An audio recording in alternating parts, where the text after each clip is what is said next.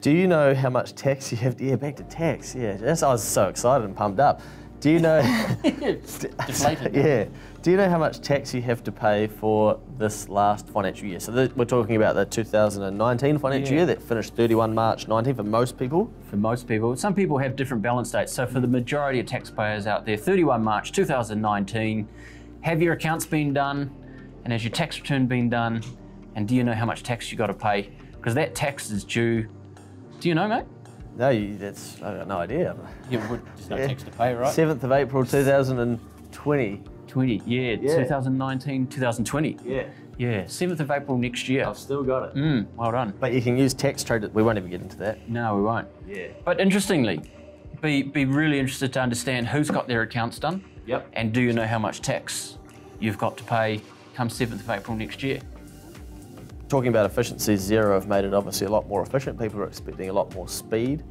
Even if you don't have your accounts done, the information in the last financial year should be well and truly dusted and locked out, done. Like, you're not changing things back. Oh, I'm really pleased you said that, because we like to have a good yarn with our clients come March, April and say, what's going on? What profit are you going to land at, do you think? Yeah. Let's look at the data.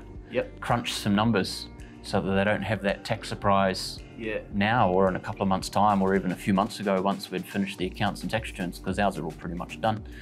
And clients love it. You know, we've had an example in the last month where we told a client how much tax that they'd have to pay back in April, and we've done the tax return which finalised what the actual number was, and we got it down to pretty much the exact amount. Yeah. So they're happy because they've had now an extra 4 or 5 months to start planning for where that cash is going to come from. Oh mate, it's changed our industry, it's changed how we do things.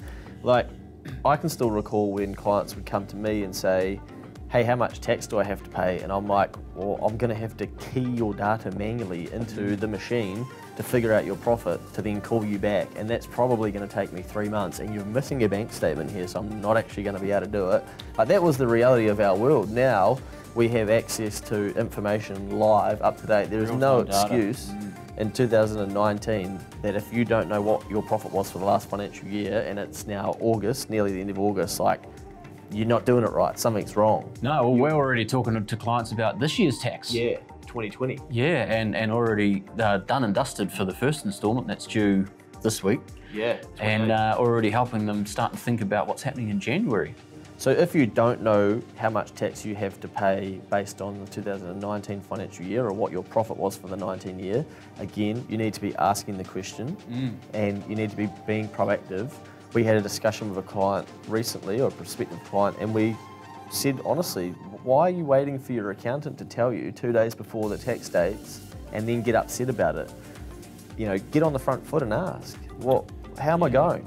You know, help me understand these numbers, and if you're willing to pay for that, you'll get that information. But unfortunately, a lot of the market is just giving bare bones service. That client didn't have access to Xero. Oh, mate. Did they? I see. If you don't have access to Xero and you use Xero, or you use MYOB, let's not forget about MYOB. Yeah. Get in there, you've got to understand your own numbers, and even if it's just printing off a P&L and asking your accountant some questions to help you understand it, that helps plan, so you can then prepare, and then it's not a surprise, and then, you know, those 2 days before your accountant sends you that tax reminder, you're not going, oh golly gee. Yeah, it is strange. Like, I reflected on it after that some people just think, well, like, the accountant does that, like they're supposed to take care of that. Which, I don't know, maybe we've set that up as an industry, it's our own fault, probably.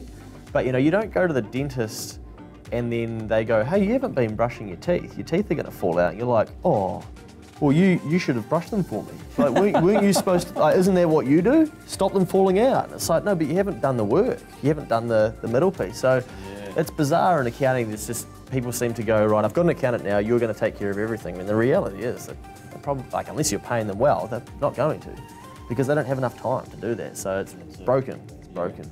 So if you think you've got tax to pay for 31 March 2019 and you don't know what it is, ask the question, because you've only got until the 7th of April next year, and that time is going to absolutely fly by because we're coming up to the holiday season cash crunch.